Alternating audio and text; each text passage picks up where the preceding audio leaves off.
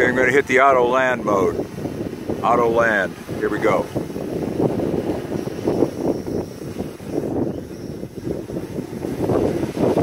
Gives you a red annunciator light that it's in the auto land mode, and as it's coming down, I can control where it goes. Say it's coming down on a tree or something.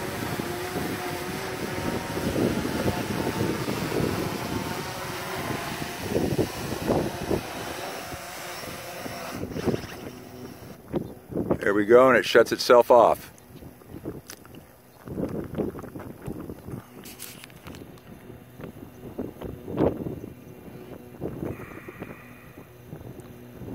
Okay, now I'm going to restart it, and I'm going to take it off again. I'm going to do this with one hand, by the way.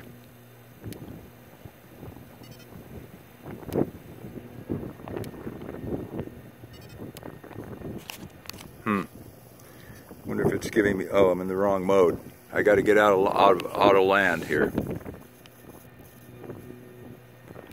Won't let me, in auto land mode, it won't let me start the motors, so I had to put it in the angle mode. There we go.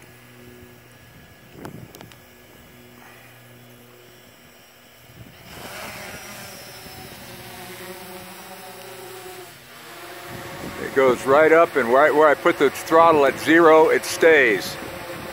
Okay, I'm not touching the throttle, and I'm just going to go forward with the stick a little bit, and there it goes. Okay. By the way, when you get in that smart mode, you have to start with this thing facing away from you. I forgot that. Now I'm going to twirl it, and I'm going to go that way a little bit.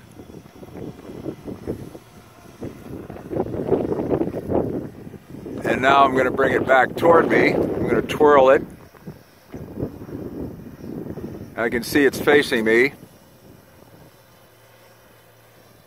No, it's not quite facing me. It's going the wrong way, so I have to go toward it to twirl it toward me.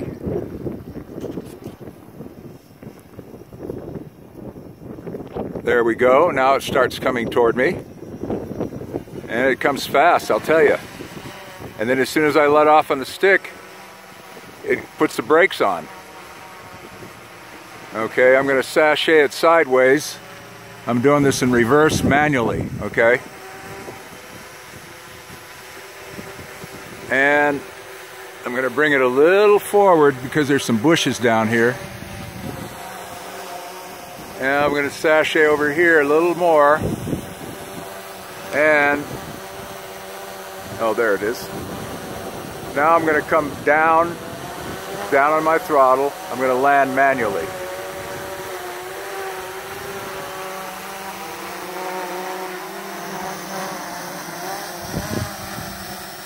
Now I'm hovering right above the ground.